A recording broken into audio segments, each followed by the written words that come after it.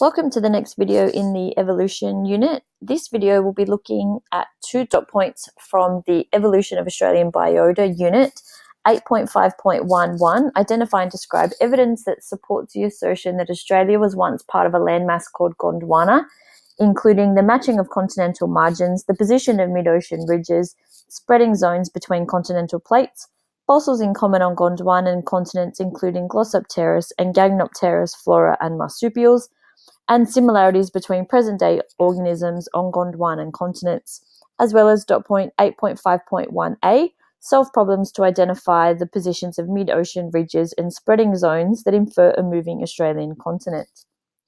The theory of plate tectonics states that the Earth's crust is divided into several big, rigid plates that are made up of continents and ocean bases.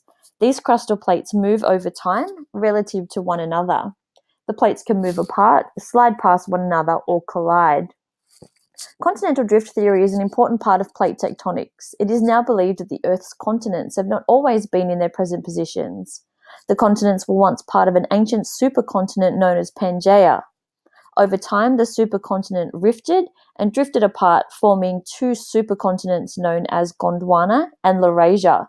Part of the evidence for continental drift theory comes from the study of Gondwana. The supercontinent of Gondwana existed approximately between 500 and 200 million years ago. It included Antarctica, South America, Africa, Madagascar, Australia, New Zealand, New Guinea, Arabia, and the Indian subcontinent. So we need to have a look at evidence that shows that Australia was once part of Gondwana. So the first piece of evidence that we need to look at from the syllabus is the matching of continental margins. Evidence of rifting and drifting comes from the ways the continents once fitted together and the continuity of rocks between their opposite edges. The geometric fit can be seen between South America and Africa. You can see the pieces fit together almost like a jigsaw puzzle. Australia was on one edge of this supercontinent of Gondwana, and the continental margin of Australia fits with India and Antarctica. We can see here that this is what the modern day continents, the outlines of the modern day continents look like when they were all joined together as the Great Southern Continent of Gondwana. So you can see the outline of each of them, and over time through the processes of erosion, those edges that look like they were once there have now disappeared, or due to the rising of sea levels as well. The next thing we need to look at is the position of mid-ocean ridges. Mid-ocean ridges form the boundaries of the Earth's crustal plates, where the plates move apart. The crust move because lava, which is the hot molten rock beneath the crust of the Earth, is added to these ridges. Active volcanoes and shallow earthquakes also occur at these ridges.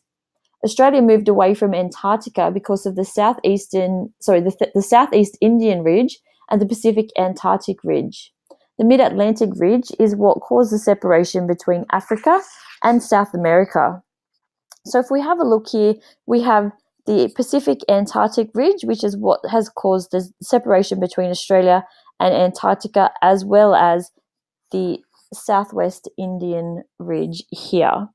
Okay, we can also see right down the middle of the Atlantic Ocean this perfect ridge shape, this perfect outline of what is known as the Mid-Atlantic Ridge. And so this would be pretty much running right along the boundary between 2 major tectonic plates. The next piece of evidence is the spreading zones between continental plates. Seafloor spreading is closely associated with the mid-ocean ridges. Seafloor spreading occurs when 2 crustal plates move apart. Hot molten rock material rises into the gap. When this material then cools, it becomes rigid and forms part of the plates on either side of the spreading zone. Dating of rocks around the mid-ocean ridges shows a progressive increase in age. Very young rocks are found at the ridge, and the further away you get from the ridge, the older the rocks are. So here we can see rocks number 5 would be the youngest in this particular case, and rocks number 1 would be the oldest. So this molten material would push up into the ridge or the zone between the 2 plates and form new rock. And then when that would solidify, continental drift would cause them to separate from one another and new rock would form in between. So what drives this is the convection currents beneath the tectonic plate. So this video just shows really nicely how convection currents take place and how they drive the movement of the continental plates.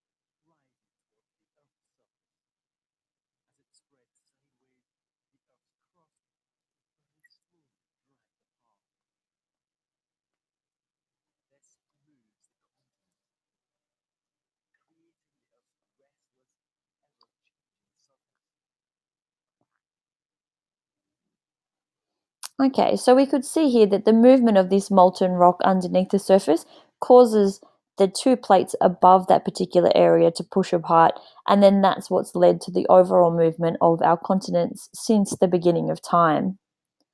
The next piece of evidence we need to look at are fossils that are in common on Gondwanan continents.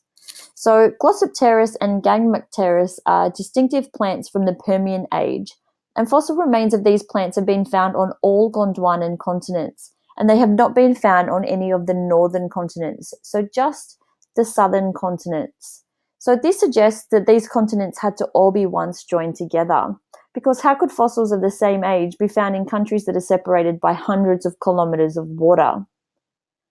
The reptiles and amphibians also could not have swum or drifted such distances, and fossils of these have also been found on either side of quite vast oceans now. So the dominant features of the flora of Gondwana about 250 million years ago were these Glossopteris and Gangamopteris. While aspects of their anatomy are fern-like, they appear to have some features of their venation in common with flowering plants, and they do not produce by seeds. These plants are now extinct, and fossils have been found in Australia, South America, Africa, India, and Antarctica. The platypus was once thought to be unique to Australia. However, fossil evidence from 110 million year old opalized jaws suggests that monotremes, which are egg-laying mammals, originated in the Australian Antarctic section of Gondwana. 60 million year old rocks in South America have been found to have fossils of the platypus, suggesting that they migrated from Australia towards South America, where the land masses were joined as part of Gondwana. Fossils of marsupials suggest that they may have originated in Asia and then spread to North America and later migrated to present-day South America. This migration eventually took them to Antarctica about 40 million years ago, and Australia, where 250 million year old fossils have been found. Both land masses were joined as part of the supercontinent Gondwana, and it is believed that Africa broke away from the rest of Gondwana before the marsupials were able to get there. So what we can see from this picture here is a range of different fossils that have been found across some or all of the different continents that once were believed to have made up Gondwana. Some of these continents are now separated by thousands of kilometers of water, and you could not imagine that in particular here we have a freshwater reptile. A Mesosaurus would not be able to swim thousands of kilometers through marine water, considering it's a freshwater reptile.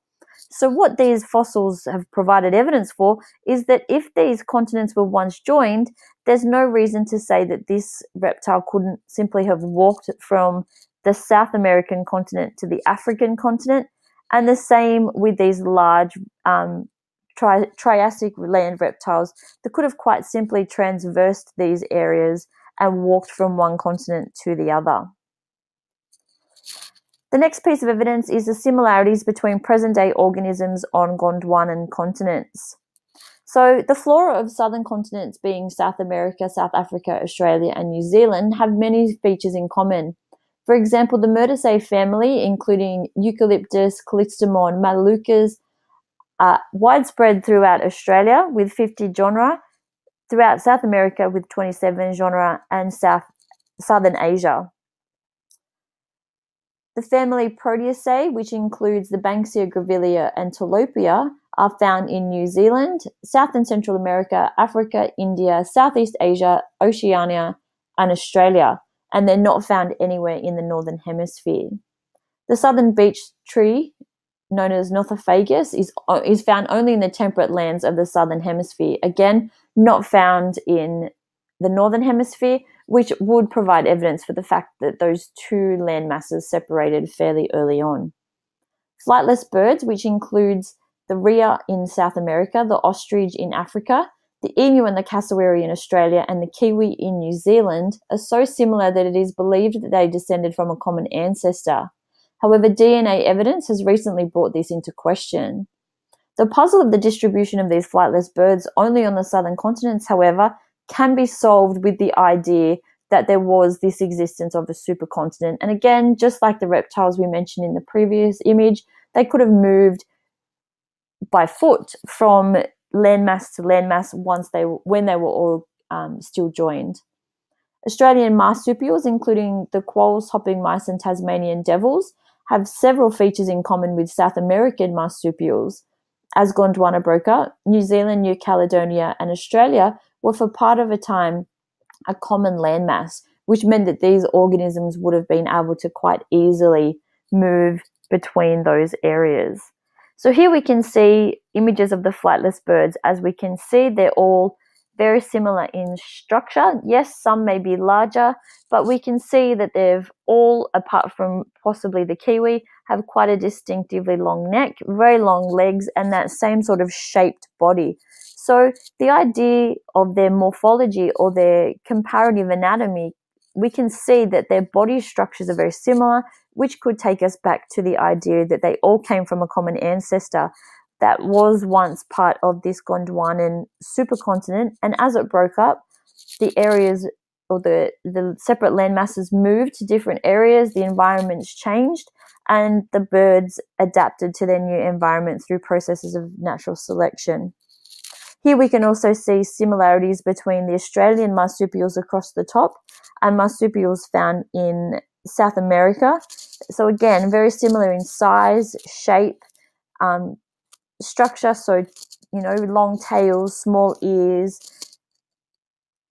showing that they had to have some kind of common ancestor however many million years ago when the continent was all joined together, and eventually once it broke up, as I said with the birds, they adapted to their new environments. This last picture here shows the position of some mid-ocean ridges, or most of the major mid-ocean ridges around the world, and at each of these, this is the area where the continental plates are moving apart from one another, and that new molten rock is coming up from underneath and forming these ridges deep below the ocean. And that just helps us to have a bit of an idea of the location of some of our major tectonic plates around the world. And that brings us to the end of this video, and thank you for watching.